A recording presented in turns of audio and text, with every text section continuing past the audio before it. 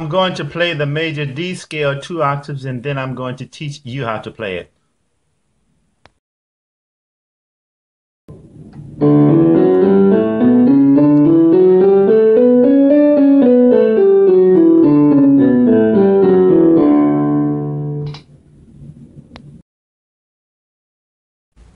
Okay, we're going to start off by giving the fingers to the hand some numbers. On the left hand, this is finger 1, 2, 3, 4, 5. On the right hand, this is finger 1, 2, 3, 4, 5. And we're going to start off with the left hand. I'm going to teach you that first, and then I'm going to teach you the right hand. So this is major C, 1 octave down for major C, 2 octaves down for major C. Then we're going to come up 1 quiet key, and that's going to put us on the D. So finger number 5 of the left hand is going to start off on the D. So here's the pattern that you would use to play the major D scale run with the left hand. It's going to be D, E, F sharp, G, A, and now at this point you're going to cross over finger number 3, and you're going to hit the B, you're going to hit the C sharp, D. Now you're going to cross over finger number 4, and you're going to hit the E. You're going to go F sharp, G, E. Then finger number 3, you're going to cross over and hit the B. Then it's going to be C sharp and D. Now to bring it down would be just the reverse of that. It's going to go D with finger number 1. It's going to be C sharp, B. And you're going to tuck finger number 1 up under finger number 3. And you're going to hit the A. You're going to go G, F sharp, E. Now you're going to tuck finger number 1 up under the E, and you're going to hit the G. You're going to hit the C sharp, B. Now you're going to tuck finger number 1 up under the B, and you up under the B, up under finger number 3, and you're going to hit the A. Okay, and at this point you're going to go to the G, F sharp, E, and the D.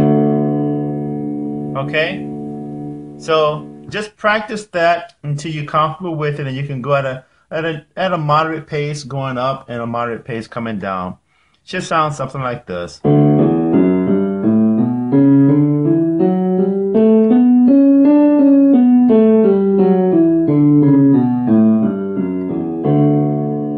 Just a moderate pace going up and down, and when you're comfortable and when you can do that, then you move on to the right hand. Okay? Welcome back. Now we're going to work on the right hand. So we're going to start with middle C, move 1 octave down, then we're going to move up 1 quiet key to the D, and we're going to put finger number 1 of the right hand on the D, and here's how the pattern go. D, E, F sharp. You're going to tuck finger number 1 up under finger number 3, and you're going to hit the G, A, B. Finger number 4 is going to hit the C sharp, and then you're going to tuck finger number 1 up under finger number 4, and it's going to go D, E, F sharp. You're going to tuck finger number 1 up under the 3, and you're going to hit the G, A, B, C sharp, D. Okay? Now to come back down, you just would do the opposite of that. You're going to hit the finger number 5, you're going to D, C sharp, B, A, G. Going to cross over, and you're going to put finger number 3 is going to cross over finger number 1. You're going to hit the F sharp, E, D. You're going to cross finger number 4 over finger number 1.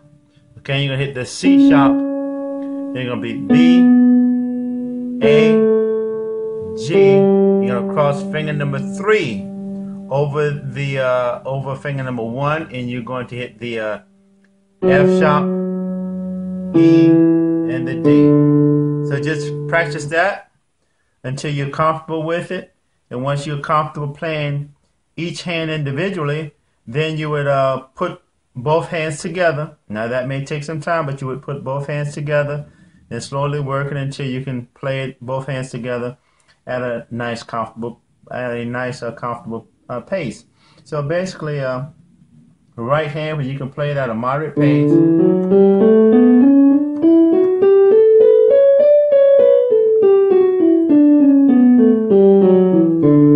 Then you're ready to put the right and the left hand together and make the magic work. So I think I've given you enough to play the D major scale, 2 octaves.